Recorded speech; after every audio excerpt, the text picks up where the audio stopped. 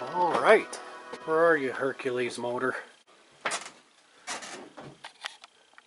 Right there. Man, I don't know why, but for some reason, I need to take this Hercules motor apart again. As I was watching and editing it, I just come up with ideas like I really want to look and see how the windings are overheated, you know, so basically this is just going to be a little deeper dive into this motor and I'll be testing her out again. First, I'm going to get it apart. Alright, well I've been just eyeing this thing up here. And I've been noticing, I noticed this in the video too, and I can't remember if I really noticed the significance of this back when I made the original video. But these start windings here are the only ones that are actually cooked. You can see that the run windings here, although they're a little dark here, you can scrape it off. I'm sure from when these started igniting, started smoking up everything else. But you know, you go around and all the varnish, or not varnish, but the epoxy, whatever it is, they dip these in when they're to insulate them or whatever. It's still all intact on the run windings. Then you can see the start windings. They're just, you can just spread all the wires out individually if you wish. And right here they're all crusty. That epoxy literally just burnt right off, and it looks like there's some stuff dripped on this wire here. I bet you that was that epoxy dripping off onto that wire. We notice this one over here is taped, and you can actually see this wire here. It was touching up against the run winding. It was starting to get pretty warm, as you can see. That's probably what happened here. This wire here was probably just starting to show some of its strands. So I mean, the run windings got pretty darn warm. But you know, I'm starting to wonder if maybe the centrifugal switch, I can't remember if it was stuck or not when I first looked at it. I'm thinking in the video there was probably the first time I ever actuated it. It looked like it was a little bit sticky, but nothing horrendous. And as you can see now, it is kind of hard to push back, but it's definitely functioning. I could give that just a quick spray with WD-40 just to see. I happened to notice while I was editing the video, you couldn't hear that centrifugal switch clicking.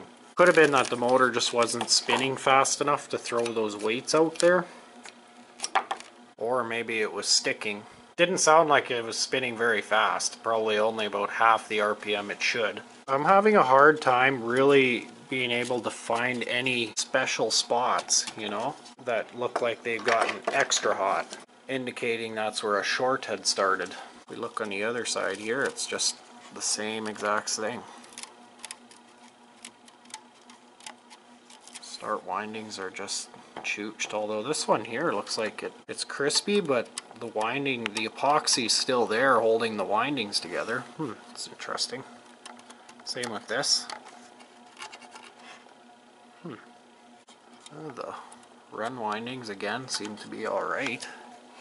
Oh, looks like that wire right there got a little hot and started to bubble. I can't personally say I find where it would be shorting out.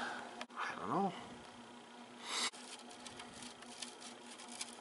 You know, you'd think you'd see one spot that's extra crispy. It's looking like for the most part it's just even start winding cook. It's making me wonder if maybe the centrifugal switch got stuck and the motor just started belligerently overheating and then eventually caused the start windings to short out because they burnt all their epoxy off. Maybe that's when whoever it was, my grandpa or my uncle, took the motor apart and found these cooked wires here that were resting against the winding and thought maybe that was the problem and taped it up. It still kicked the breaker, and that's when they give up on it. Oh yeah, you can see that wire up there was getting nice and toasty. Man, did this motor get hot. But it kind of makes me wonder, like, what if I just chop the wire that feeds power to the start winding? I wonder if the primary winding is actually messed up, if it would actually try to work, and if I just give it a spin it would take off and work. I don't really want to mess around with the wires too much, even though I mean this thing's cooked. I mean, who cares, I guess. But if that overheated start winding did end up burning through somewhere and started touching the start winding,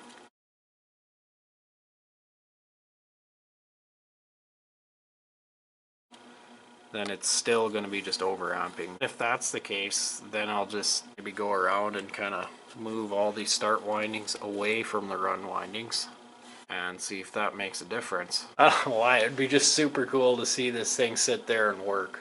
Except unfortunately, this side here, you can see I got way too excited with the air compressor and blasted all the wick out of the hole there. There we go, she's ready to plug in. Well, I won't be doing it in here because the breaker could possibly kick, and if it does, then it's lights out for the whole shed and gotta wander back to the house to turn the breaker on. So plus I don't know if I want to stress my house wiring. So we're gonna head to the shop and test this baby out. I went ahead and kind of dug that wick around and pushed it down back into the bearing, and it seems to be taking oil really good. I give both the bearings a bunch of fresh oil. She's spinning like she never used to. There, well, no more awkward up close shots. Can't see the motor. I've got a tripod nowadays. Now we can get that awesome angle. If the unit isn't in really good working order, I don't like to touch them when they're running, because obviously we got a shorted winding. Who knows if it's shorting to ground. I left the ground unhooked, as you can see, just because if that is the case, I don't want it to end up kicking a breaker. I'm trying to see if I can get this thing to actually run. Let's see if this old beast will come to life. Let's see if I can run to the breaker quick enough. Oh, nothing happens at all. Shoot.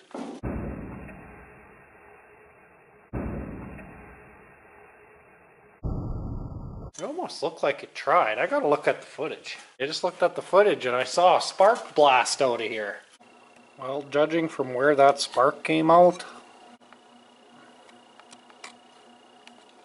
she looks like she's pretty crispy. I think we're not getting good connection there anymore. Yeah, actually the strands are kind of ripping off too. Well, it's still tight on there, so I just aggressively wiggled it around and we'll see if that gives us any kind of connection. Oh, look, it's actually got some... I didn't notice that before. Bunch of smoke hit it or something. No! Okay, we're getting ultra redneck now. You can see I just yanked that wire right out of its old spot there. It wasn't in there very good. And we just kind of snaked it back through this way and hooked her straight up here. Apparently that's hooked on to the neutral post. Let's see what happens.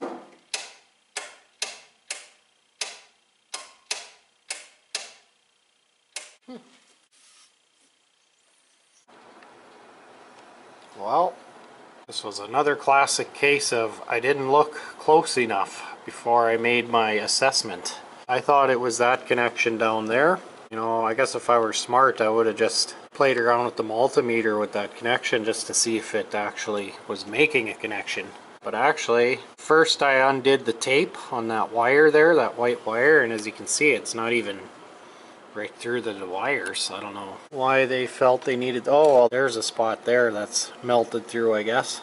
It actually kind of went up behind this run winding here and went underneath and then was connected to here. I happened to notice it felt pretty loose in there, and yeah, it pulled right off right here. This whole wire, man, like I moved it a little bit and the insulation just kind of all broke up back in here. And if you look really closely, you can actually see the strands right there and right back in there, and they're all green. Man, did that wire overheat.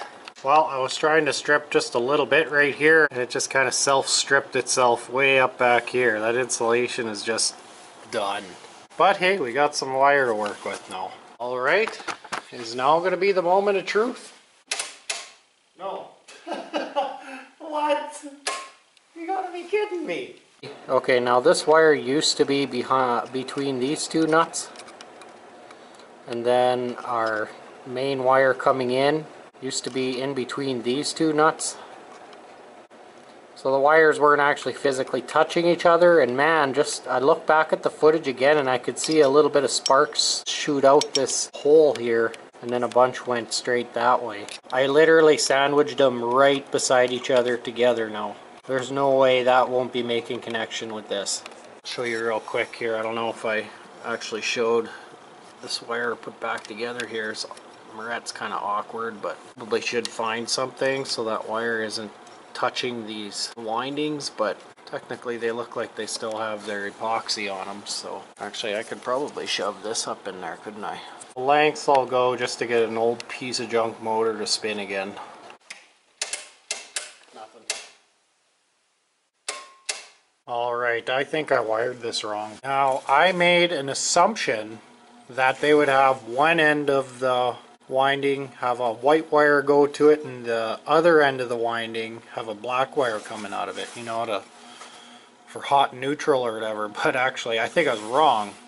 It seems as if the run winding is purely just both the white wires, and the start winding is both the black wires, which are disconnected. So basically what I did was I hooked up hot to one end of the start winding, and then I hooked up neutral to one end of the run winding, so there's just nothing was happening. At first it was still wired up right. I still had this neutral hooked up down here, so it would have been powering the run winding still, but then that spark, bet you any money, was this wire back here that had broke, and it just kind of blasted apart. So now I got both the white wires. Well, I don't have it hooked up yet, but I'm going to put this neutral back in here and hook it up to here and leave both the black wires, which are essentially the hot and neutral for the start winding, disconnected. No more start winding. That's actually kind of a good sign, if you ask me, that nothing was happening when I had hot hooked up to one winding and neutral hooked up to the other, because then now that tells me these windings mustn't be shorted out together. Purely just the start winding has a short in it. Another thing too, I could not get a resistance reading through the start winding here, but I can get a resistance reading between the two white wires, so maybe the start winding actually burnt right out and opened up that last time I ran it and it smoked there. I don't know. Don't forget to put my wire shorter preventer 5000 back in there. Alright, there we go. If she don't run now, she's gonna get forgotten about for another 10 years probably. Okay, try number 6 or whatever the heck it is. Yeah, that's it. Okay, I'm gonna spin it up and you turn the breaker on. Look at that. Friggin' spins. Do you believe it? How long has that been now? What's that, 21 years since I first tried to plug that thing in? Now it finally spins. It's running good too. That run winding's in good shape. That's neat. I can't believe it. The Hercules lives again. Kind of.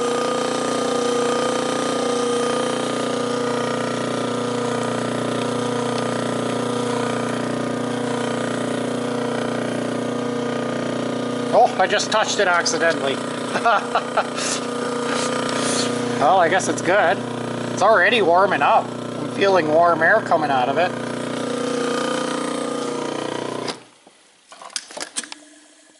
Centrifugal switch is working. That is neat. I'm gonna have to get my power tester. But we're gonna take this to the shed now because we know it's not gonna be shorted out. We're allowed to pull 5.8 amps.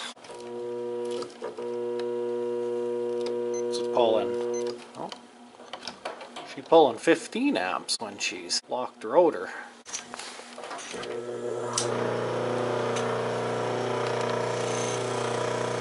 Oh, right on, she's not overamping with no load. It's actually a whole amp under its maximum with no load. That seems about right to me. Bearings do definitely have some play in them.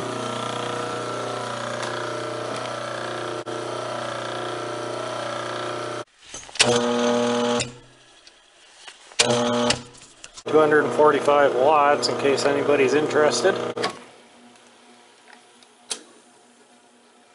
Well, she's just working flawlessly. Now the question is, will it run a barrel fan? Oh yeah, I'm doing it. Alright, we got her all rigged up here. I just wanted to show you how these old worn out bearings sound with no load on it yet.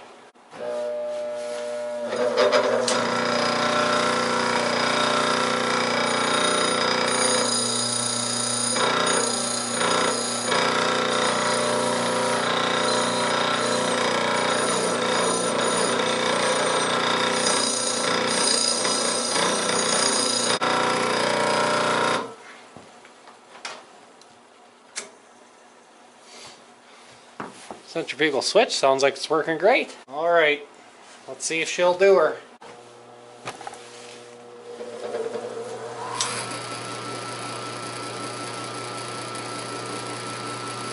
She sounds really good.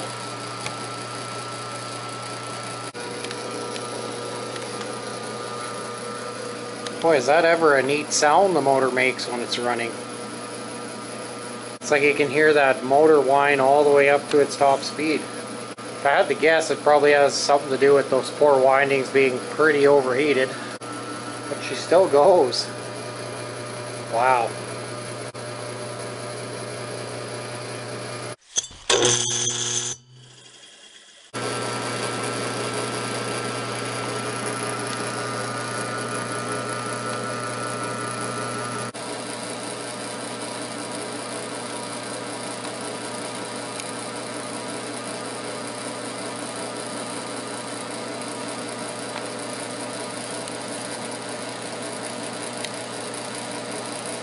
Those bearings actually quiet right up when you put a little bit of load on them.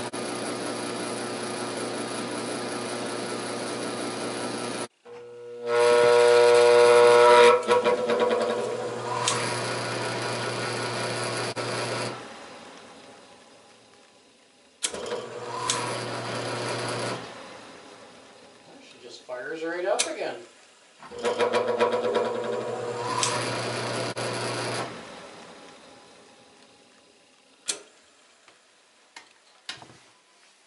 And the motor's warm, but it's nice and even. No hot spots. 35 degrees Celsius around like the whole motor. 95 degrees Fahrenheit. Okay, let's see how she does with a little bit of actual load on her.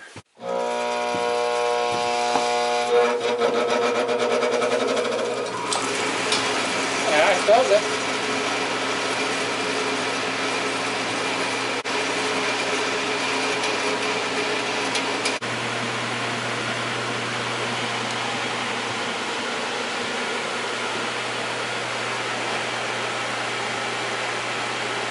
See if I can hot swap this before the fan stops.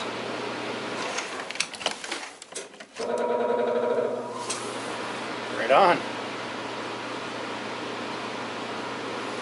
5.2 amps, well under.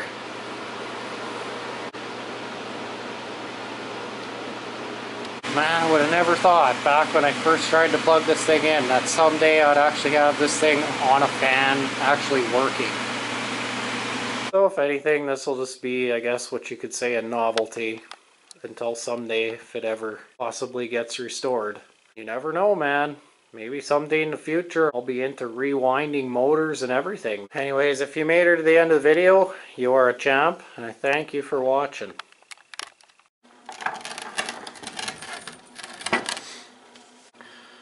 For the most part, come on, light.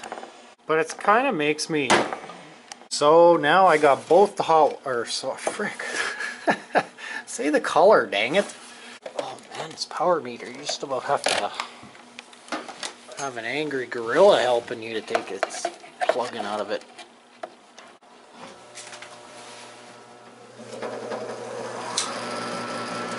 Look at that. Except I spun it backwards. Probably gonna cut that all out.